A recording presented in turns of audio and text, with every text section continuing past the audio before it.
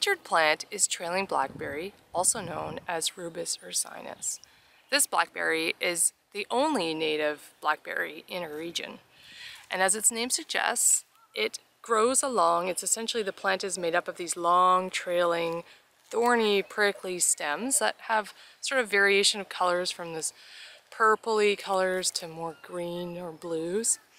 So the stems can be up to 5 meters long, and they're made up of trifoliate leaves. So this is a compound leaf, one single leaf made up of 3 leaflets. The terminal leaflet, this one here, is generally kind of 3-lobed, and the smaller leaflets below it have a different shape. The leaf arrangement is alternate, so here's one leaf, here's another leaf, another leaf, another leaf, and so forth.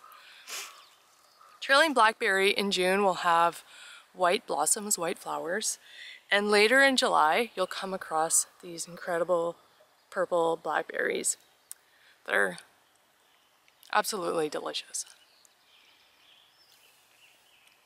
The female and male plants will produce flowers and berries, and the male plants don't. So sometimes you'll come across a large patch of Rubus ursinus with no berries or no flowers.